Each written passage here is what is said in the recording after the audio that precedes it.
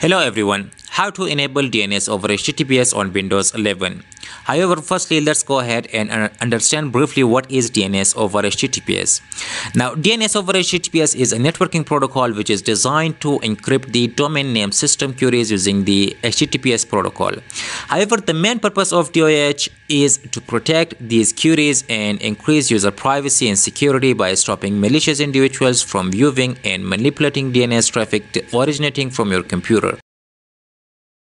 Web browsers such as the Google Chrome and Mozilla Firefox already support this additional layer of security. However, the DoH has been recently natively added into the Windows 11 and we are going to find out that how to configure it. Firstly, let me tell you, you have to go ahead, open the Windows settings. I'll be pressing Windows I on the keyboard. Once that is open, go to the network and internet. Following that, you have to decide whether your connection is connected to the internet using a Wi-Fi or an Ethernet cable. In my case, I am connected to the Wi-Fi, so I'll go there and now go to the internet connection or the Wi-Fi that you are connected to.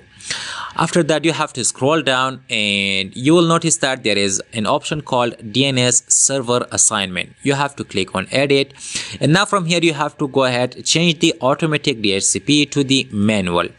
Now go ahead and turn on the IPv4, and now from here you have to go ahead and type the preferred DNS and then DNS over HTTPS.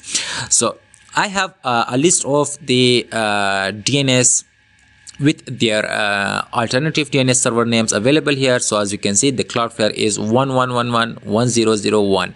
So there is Google and then the Quad 9, and following by that there is the IPv6 for the Cloudflare, Google, and then the Quad 9. So firstly, let's go ahead and configure these options for the currently the preferred DNS. Okay, paste that there, and now DNS over HTTPS, you can see that is turned off by default. You can just simply click on that and now go ahead and choose on automatic template. Now once you turn that on, you can see it has by default detected this URL of Cloudflare DNS query.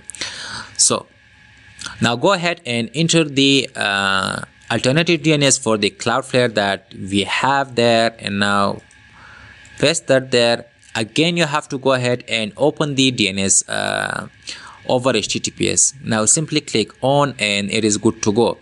Okay, now as you can see, there are three options among them. So there is the three options of off, on, and then manual template. So as you can see, now I have written a simple explanation here.